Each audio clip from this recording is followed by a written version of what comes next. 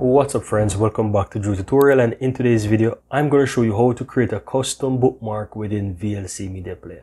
Right, so I'm going to go ahead and open up my VLC here and I'm going to simply play this test video here.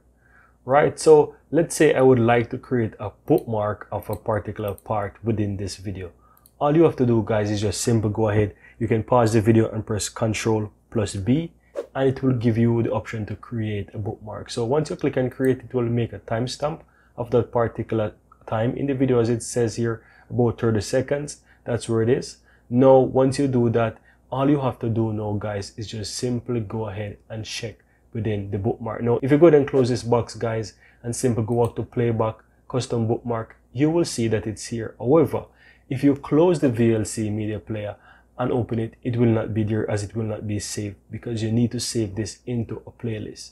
Now how do you save this into a playlist so that you can go back and you can continue watch the video?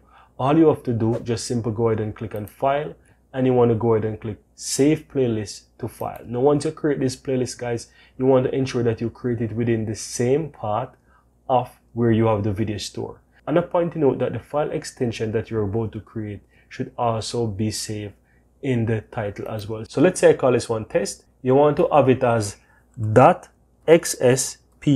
So you want to ensure that the bookmark has the same extension as what it's showing here, as you should save it as. Now once you do that, just simply click on save, and because both of them is in the same location, now once you go ahead and close your VLC and you open up the bookmark or the video, you will be able to go back to that same path. So let's go ahead and test it. I'm going to open up the bookmark here, as you can see. And there it is, guys.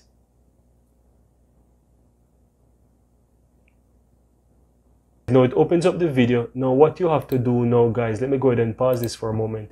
Now if I go to playback and I click on bookmark, you now see that I have my playlist there. And you can continue to go ahead and you can save multiple bookmarks. So you can play your videos just the same. And then you can press your Ctrl+B and you can now go ahead and you can create bookmark timestamp wherever you want. So I'm going to go ahead and let it play again, and I will create again, and as you can see, it is making multiple timestamp with the bookmark there, and they're currently saving. And that's all there is to it. Now once I go ahead and click on close here, I now have those timestamp saved under my bookmark. So I can come here, and as you can see here, these are now within the playlist as well, as they're now saved. And I can simply click on each of them. It goes back to that particular timing within the video. And that's all there is to it, guys. That's how you go ahead and create a custom bookmark and actually save them within VLC Media Player.